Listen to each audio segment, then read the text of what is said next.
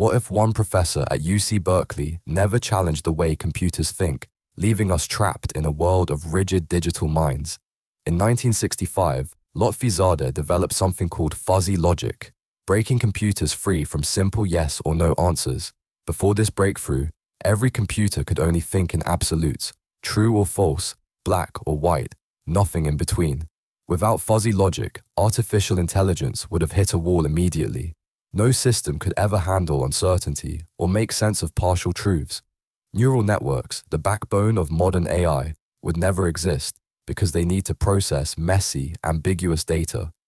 This means no intelligent automation, no adaptive algorithms, and no AI that understands context or nuance.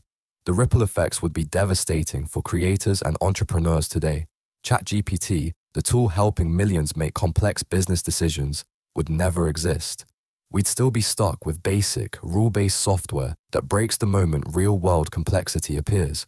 One man's idea in 1965 literally made modern AI possible.